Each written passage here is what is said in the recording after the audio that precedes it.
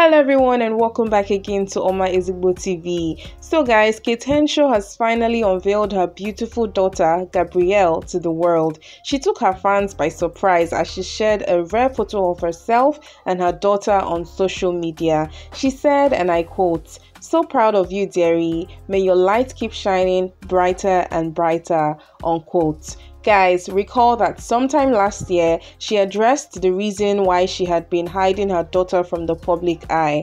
She explained in an interview that she chose to draw a line between her private life and public life. She also made it clear that despite her social status, she is a private person who loves her space, and so she decided to protect her daughter. Here's what she said: "My daughter is my business. It's private. I chose to have a line dividing privacy and public show-off of whatever. I'm a very private person, but it so happens that my life is my work, and that makes some part of my life public. But I choose to protect her. But well, she's an adult now. She can make the choice to go into the social media space knowing fully well that it's a mixed world out there.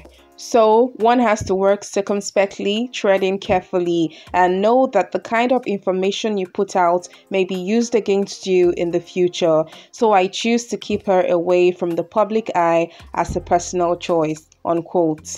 Wow guys, let me know your thoughts about this in the comment section. And in case you didn't know, Kate Henshaw was married to her British husband, Roderick James Nuttal, for 12 years, and together they had the beautiful Gabrielle Nuttal.